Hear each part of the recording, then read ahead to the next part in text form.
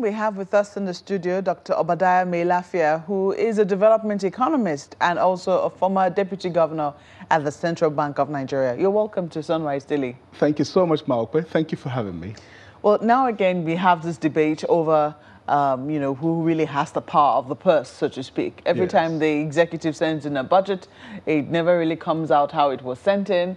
And oftentimes there is always a hike, which is a point of controversy for the National Assembly and the executive arm of government. Yes. Do you want to give your immediate thoughts on what, on the controversy that arises each time? Yes. Actually, I was listening to, just before we just started, I was listening to Honorable Dogara, a brother of mine, and I just totally disagreed with him that it is up to the government to propose and it is up to them as Parliament to decide what are the priorities. This is very wrong. The opacity or, kind of vagueness of some aspects of our clause on appropriation has been interpreted by Parliament as giving them the right to decide on priorities. It doesn't happen in any civilized democracy. It is the government of the day that decides what are the fundamental priorities. That is why they are government. It is the duty of Parliament or the National Assembly to appropriate. In most times, in most cases, they can reduce. It is very rare and quite odd in the mature democracies for Congress or Parliament to actually increase the budget, which we've seen a couple of times, including some 83 billion or so. In the 2018 budget? Exactly. That has been added to the current budget. In principle, it is wrong. And worse is when Parliament does that in its own self-interest. It is the Revenue Mobilization and Fiscal Commission? Yes, and Fiscal Commission that should make that determination. How much is needed, even if to cashier away legislators that are going, and so on. It is not for them to decide what is in their own interest and what will benefit them directly. In principle, it is bad public administration. And that is not, and I think it's a bit difficult because we wouldn't expect them Are we assuming to that change things. The only reason why the budget has gone up this time around is because of the severance pay that has to be paid to lawmakers? No, I didn't say that. No, what I'm saying is that because you talked about the revenue mobilization. The revenue mobilization, anything having to do with personal emolument for legislators. Yes. Particularly, it is just bad form for them to be the ones determining it. Many of them are my very good friends, and I'm not saying this to spite anyone, but in principle, in terms of the principle of sound public administration, you don't sit as a judge and jury over your own cause. If you are personally involved in a proposal that will benefit you in terms of salary and emoluments, let someone else determine that. And in this case, it is the revenue mobilization who should determine how much legislators should be paid and how much should be the severance pay. And of course, they will do that in discussion with them. But it is very odd for them to be cashiering themselves. Okay, that's on the one hand. On the other hand, I mean, this debate over who has power over what has always plagued the relationship between the executive and the National Assembly, regardless of whether or not they're adding severance pay to the budget. Sure. Now, the National Assembly say we're not a rubber stamp legislature. You cannot bring in a budget to us and then expect that it will just come out the same way it came in. There is a reason why the Constitution confers powers on us to look through the budget. And that controversy has gone on and on. What are your thoughts on it? Well, yes. I mean, the Constitution empowers them to look at the budget as well as the power of appropriation. Yes. They keep the purse strings. And fair enough, this is what is expected. But the point we are making is that when it comes to something that will benefit them directly, so that should be done by someone else. Now, and then secondly, can you quickly clarify? Sorry to interrupt you, sir. Sure. But can you clarify what you mean by, or what appropriation means to you?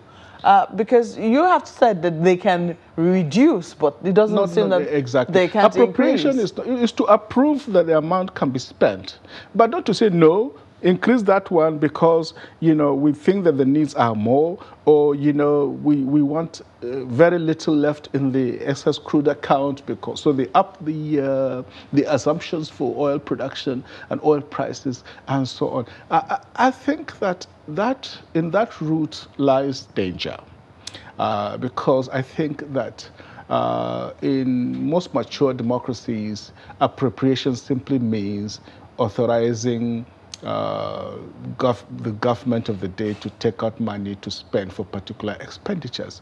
We can tinker about the material details, but generally it is ought for Parliament to actually increase the total ballpark figure of the budget, because it is the government that wears the shoes and they know exactly where it pinches. But aren't they a part of government?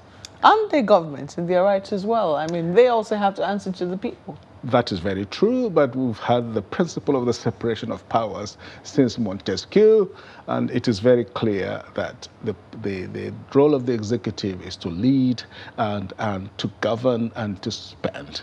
The role of the parliament is to make laws and to appropriate as deemed fit. But I think it is a bit strange that also gives them the power to increase the budget by any amount that they wish. I think in principle it is wrong. Even if it was done responsibly. I mean, whether it was done responsibly is for the Nigerian people to decide, but if it was done in the interest of Nigerians, after all, don't they also represent the interest of Nigerians? They are not the ones mobilizing the revenues. They are not the ones spending. Their role is to oversee. The oversight responsibilities, appropriation, make the laws. And if I'm president and I come to you and I say, look, Maokpe, as Speaker of the House or President of the Senate, this is how much I think we have in the kitty, this is how much we can mobilize. And then you tell me, no, increase it by so much amount. It's a bit odd. It's a bit odd. Because in the end, if it backfires, you run away and say, well, nah, them, you know, and it's not good enough. Well, let's leave the controversy now and talk about the actual figure that has now been approved. Sure. 8.9 trillion naira is what has been signed into law. Yes. The president is already talking about some difficulty in implementing some of their priority projects, so to speak. What are your thoughts on the figures which were appropriated for the 2019 budget? Okay. I was slightly disappointed because the figures differ from those of last year. You know, there is a reduction, 8.916, and it's a lower figure than that of last year.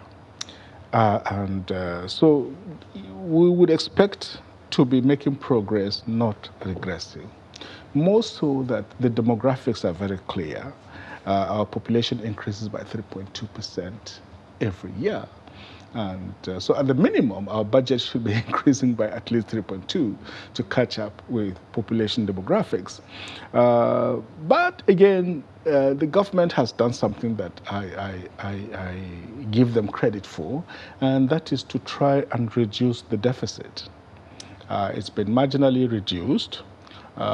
Government is applying more restraint on borrowing, is particularly external borrowing, which is a good thing because you would now realize that up to 60% of government revenue goes to debt servicing. Yeah, but external borrowing, we've been told, was never really the issue. The issue has been borrowing locally, which is quite expensive. Well, in principle, it's less of a problem because the risks are lower. You are the government. You run the country. You are using your local currency. I know that the coupon rate is quite high, especially for bonds. But there are less risks of exchange rate volatilities. you're borrowing in a foreign currency, the risks are so much higher, even if the rate is lower. But in the long term, it is much more. So I think that, we are moving in the right direction. That's now more than a passing source of worry for even the Central Bank of Nigeria, because, you always have to take in some of the things that have been said by the CBN, Sure. and of course what the executive arm of government is proposing. All of this are tied to the economy. Sure. Now they're beginning to mull having a cap on interest rates for bonds and I think treasury bills. Yes. Which some people say might be a little problematic. I mean, but when you look at how much the government is paying back on interest and how high the coupon rates are, yes, is that a good move? Well, in principle, I am for market-determined interest rates, not for artificial caps. But I still believe that the monetary policy rate, which is the benchmark for all other rates, is way too high. And it is undermining, productivity and growth in the real sector, because people, if you are borrowing at and paying at so much rate, it's difficult for you to break even and to really invest in the real sector, which is where we need to create jobs and to see the economy grow. So to that extent, we need to work further on interest rates. You cannot run an economy strictly for the benefit of investors. You run an economy for the benefit of the people, and you run a central bank ultimately for the benefit of the people, not for the benefit of other bankers. Yeah, but the investors are supposed to invest in the real sector. If it's easy for them to just... No, those sorts of investors are not investing in any real sector. No, they forget it. They are investing in portfolio investments in the stock exchange because they are making money. It's not necessarily in the real sector. I'm talking about SMEs in manufacturing, in agriculture. This is where the bulk of the majority are. When you have big multinationals who borrow at a rate that is comfortable for them, it doesn't necessarily improve jobs. It improves profits for investors. Nothing wrong with that. I don't begrudge anybody. We need 100 Dangotes, as far as I'm concerned, in this country. We need many more. But let it be on the basis of sound public finance and sound monetary policy, a stable naira with a good value,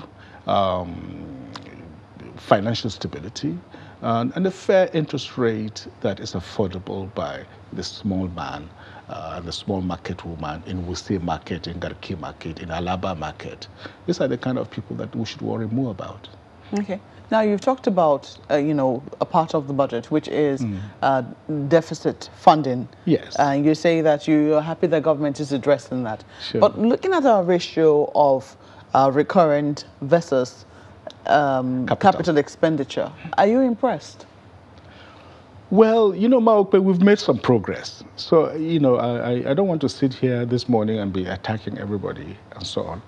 We've made some marginal progress. It used to be something like even 18% capital and the rest recurrent. But we've now moved to something like 29%, which is quite remarkable progress. But we are not yet there. In a country like ours, if we're to make real progress, in fact, we should be, inverting the ratios. It should be at least 30% recurrent and 70% capital, capex. This is what happens in China, in Malaysia, Indonesia, and in the fast-growing economies of the world. How can we get there? Because I'm sure that, governments definitely want to spend more on capital. When you do that, there is definitely a very strong proof, evidence on the economy that, everybody sees growth, so to speak. So why is it so difficult for us to allocate so much to capital expenditure and reduce recurrent? Because we have a very bloated public sector that is underperforming.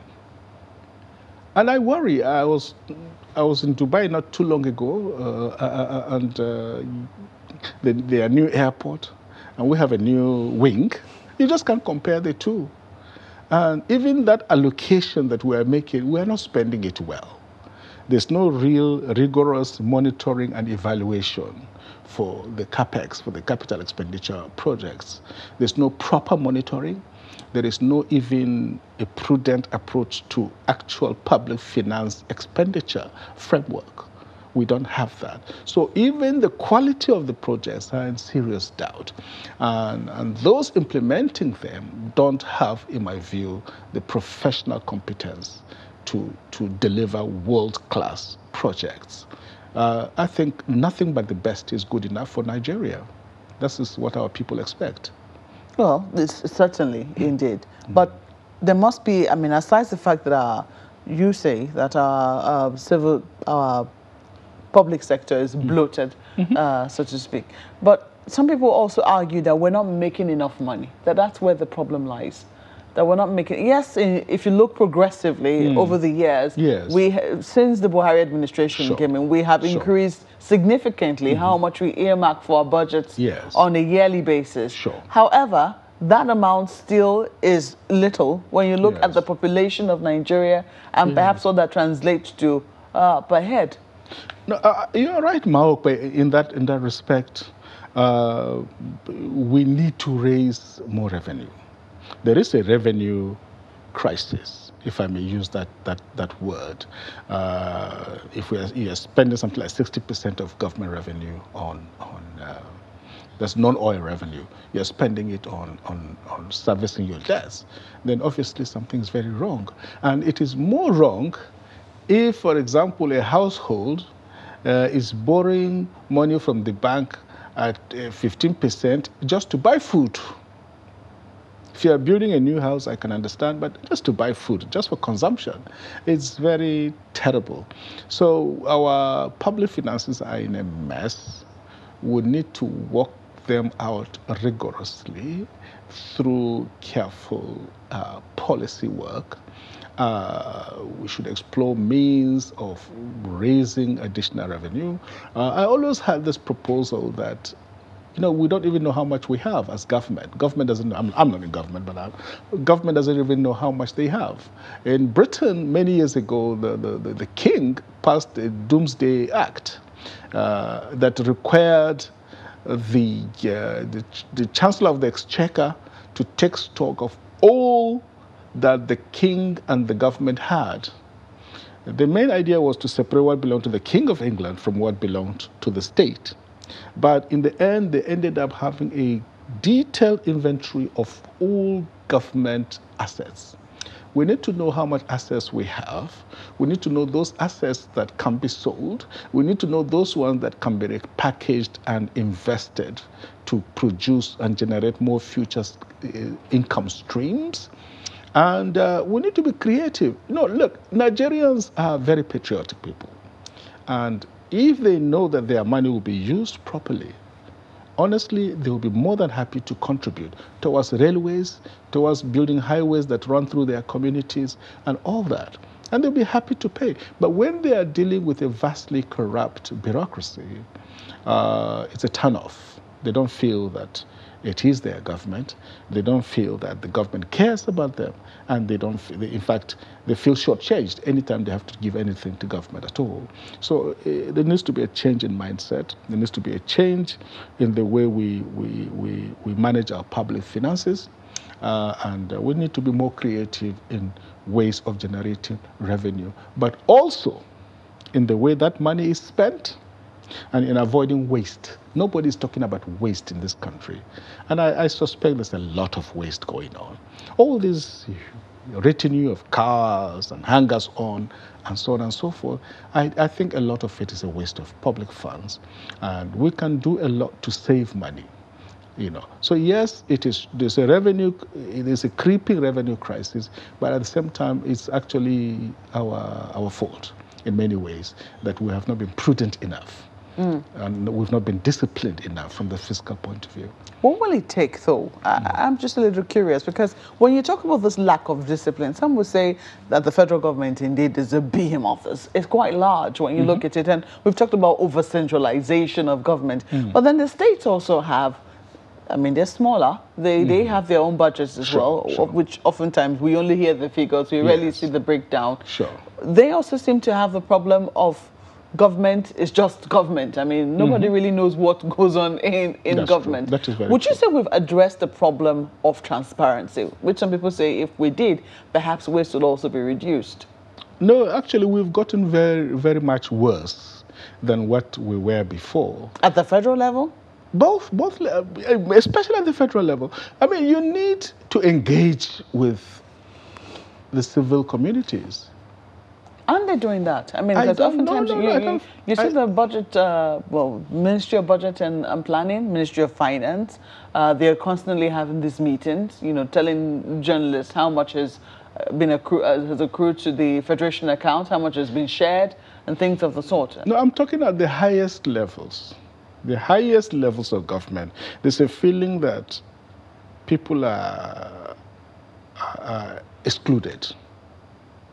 That there's a sort of exclusivism going on, and there's not enough engagement with the people, particularly youth and others, because you know it is their future, and they are not feeling that they are really part of the whole thing that is happening.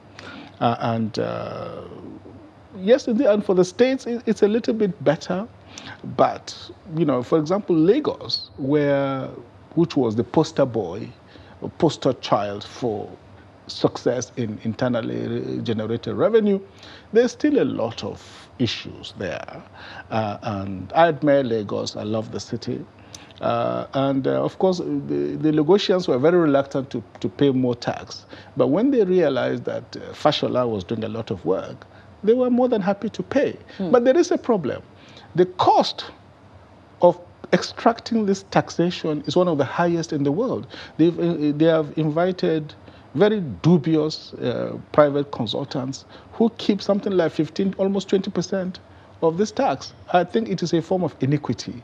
And I don't know why, for the life of me, Lagosians tolerate that nonsense. It is their money and it's daylight robbery.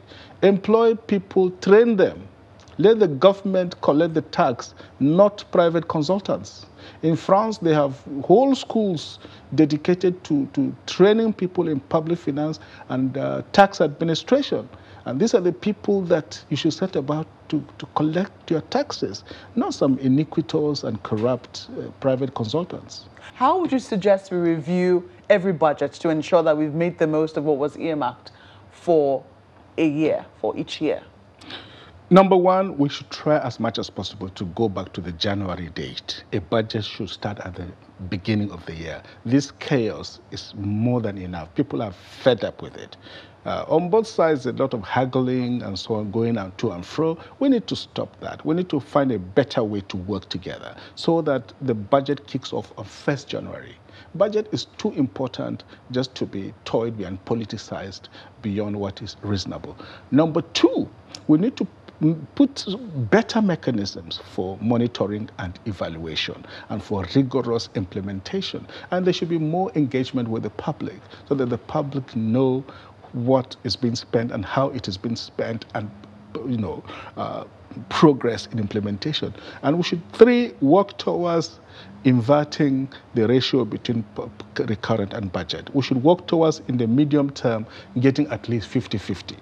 50% recurrent, 50% capex, and work towards that, towards even making it the capital expenditure more dominant. And finally, I really think that in the long term, we should go back to the traditions of economic development planning, not this 2-year budget financial forecast that is used to now anchor the annual budget. We need to have a 5-year economic development plan. When we had it in this country, it was very, very successful. And out of that, develop a kind of financial forecast, and out of that, develop the annual budget. That way, we can achieve so much more in this country.